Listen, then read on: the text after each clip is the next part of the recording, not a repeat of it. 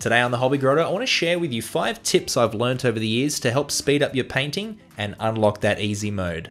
I want to start with limited colour palettes. Minimizing the number of colours you use on a model helps streamline the painting process and means you don't have to make as many decisions while you're actually doing the painting. In the case of these undead, the secondary colours are kept minimal and similar, while one single bright feature colour is chosen to make them pop from a distance. Not only does using less colours save you time, but it also creates bold looking miniatures that stand out on the tabletop because they aren't as complicated when viewed from a distance. Lots of different colours and details can look cool when a mini is viewed close up, but sometimes that stuff can look complicated and messy when viewed from a few feet away on the table. Limited colour palettes can save you time when painting squads and armies, while also keeping everything looking unified and cohesive on the table. Many miniatures feature a predominant colour, and you can save time by starting the mini with this colour already in place, which is particularly useful for paints like metallics, which work well with an overbrush or a dry brush. Use this or overbrushing and then come back and repaint the other details. Any kind of dry brush is going to make the details more visible too, like a zenithal prime, which again is going to be very useful for working out what needs to be painted, and again saving time. You don't necessarily need this for minis with a predominant colour either. You can use an all-over dry brush with a colour that's going to be a good base for many other colours, while also being something that can fill in a lot of details and save you time.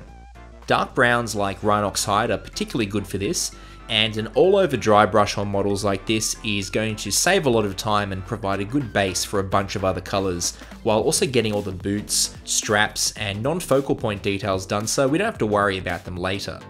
Never underestimate a full colour overbrush on a mini to save time when painting a bunch of them. How many of you out there get annoyed by painting eyes? Well, you can just use helmeted heads or not paint the eyes, which is completely fine, but the best way to save time and still get a good result is to paint the eyes before the face. Whether that's before you put any of the skin down at all, or before you put the highlights on, both these methods will enable you to adjust the eyes as much as you want without messing up the rest of the face, and wasting huge amounts of time fixing those tiny important highlights. I talk about it more here.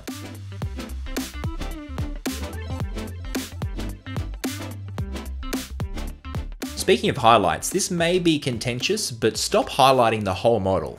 Highlight the parts you can see and focus on the focal points, not the straps and boots. Highlighting minis is a huge potential time sink, and it can 100% be a rabbit hole you fall down, but a few strategically placed highlights can look just as good, especially if there is a bunch of minis on the table.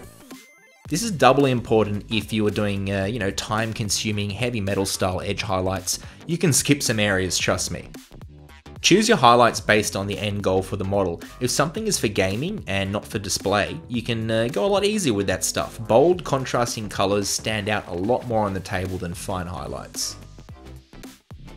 Washes are one of the fastest ways to save time on a mini while also getting a great result, and if you use the same wash over the entire model, you can paint the whole thing in one go and save even more time. It's an incredibly easy thing to do, and you can use a big brush to get things moving even faster. Black and brown wash are the perfect colours for this, as they're both neutral enough tones to work with pretty much any colour they encounter. I'm also very fond of using the same consistent wash over a model because I think it adds a tone to all the colours which brings everything into the same universe. But the most important thing when using one single wash is that it's incredibly fast and looks good for very minimal effort. So there you have it, 5 ways to speed up your painting and make the whole process even easier for yourself. Thanks for watching, and we'll see you next time on the Hobby Grotto.